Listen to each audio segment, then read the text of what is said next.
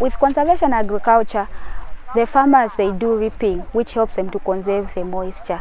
Under the SIFAZ project, there are trainings which we do to farmers to teach them how to do the reaping, how to apply the herbicide, even how to do these technologies like the intercropping, so that crop rotation is not difficult for them. Apart from that, we also encourage them to mechanize so that they can expand their production and the areas in which they are cultivating on.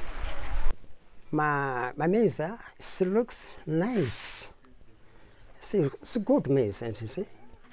So, in the same plot, I have maize and groundnut. So, I'm happy from the knowledge I got from SIFAZ. I like SIFAZ very much. One of the reasons, when SIFAZ was introduced here, we were taught how to, using conservation farming.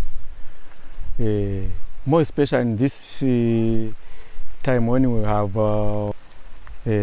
rains are not on our favor.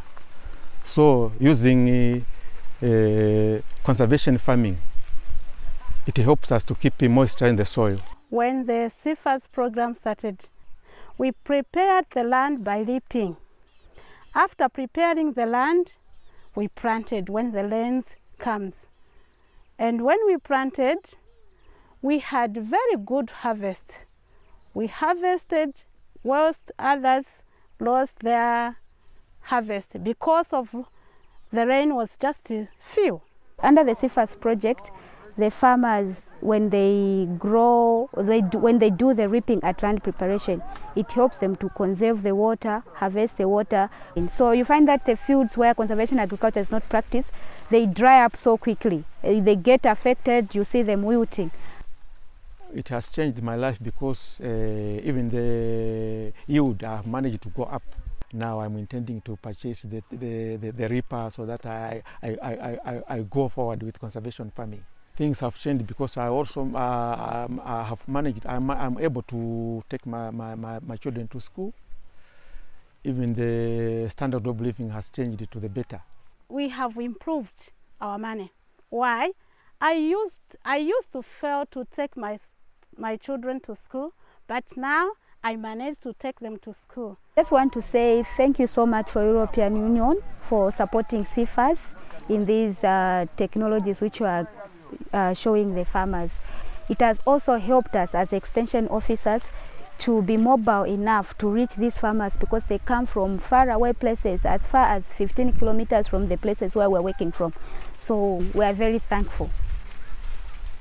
The European Union funded the program EU4MULIMI with the purpose of supporting reduction of poverty and to increase incomes and livelihoods of smallholder farmers.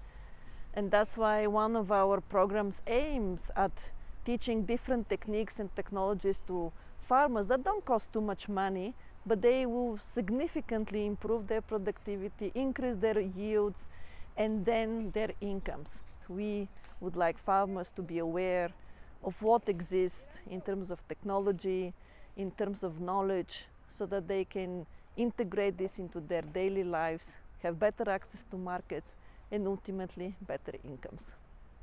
EU4